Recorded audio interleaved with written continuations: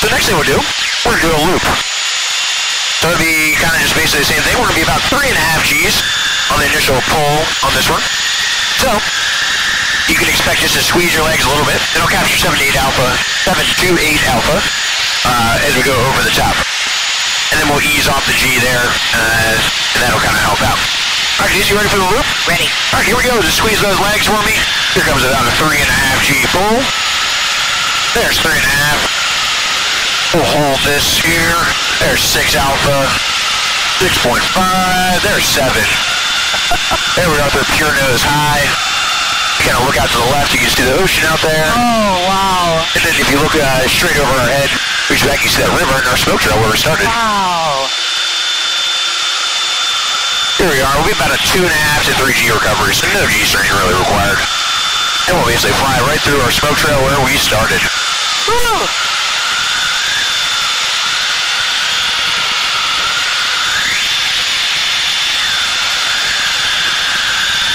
Cool, and that is a loop.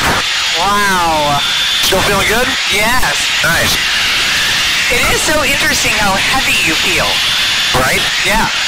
All right, so the next thing we'll do, we're going to do the minimum radius turn. So minimum radius turn is actually going to be our maximum performance turn rate. But we're going to get the most degrees per second that we can get out of the airplane. So basically, it's going to get our nose tracking around as fast as we can.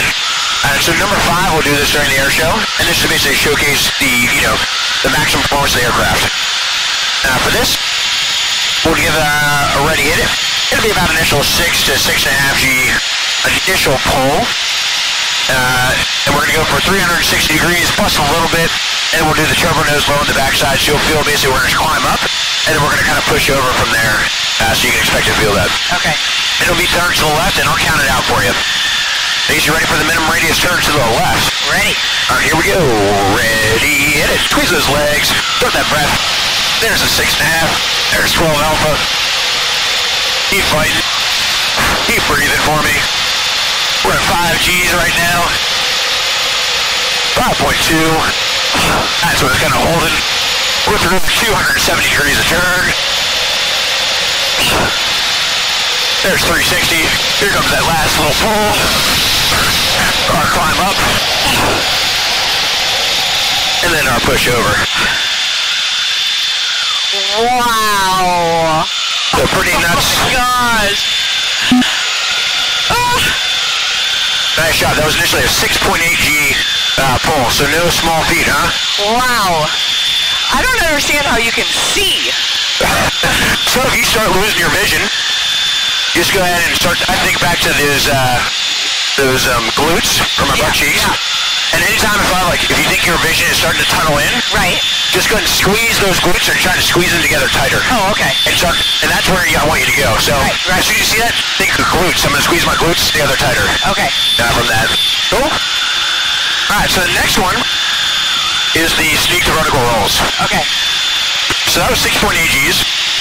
So we're going to go just a little bit beyond that, about 0.7 more Gs. The difference between 6.8 and 7.5 is technically 0.7 Gs, but I promise you it's not all that much more difficult. Okay. The hard part is going to be 7.5 Gs for a little bit longer than that initial 6.8, which was only about 2 seconds. Okay. So this will be about 5 to 10 seconds of 7.5 Gs that we're going to have to fight through. So think about it. If you're counting and you're doing a good breath, it'll be about 3 breaths for you. And you're going to do great. We're going to fight through it. Okay. Cool. All right, we're going to start an easy turn to the left. This is about a 2.5 to 3 G turn. And once we get pointed back to the south here, we'll start speeding up to Mach 0.95. Right now we're doing Mach 0.56 at 370 knots now.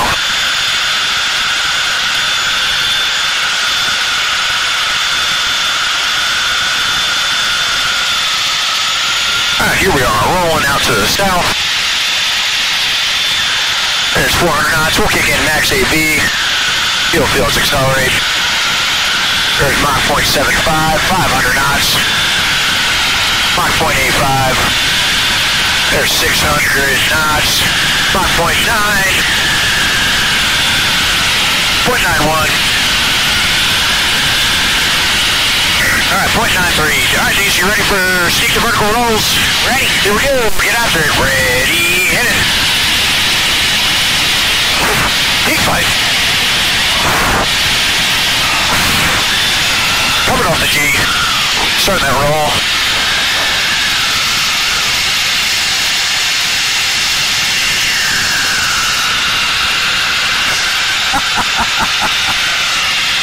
Woo!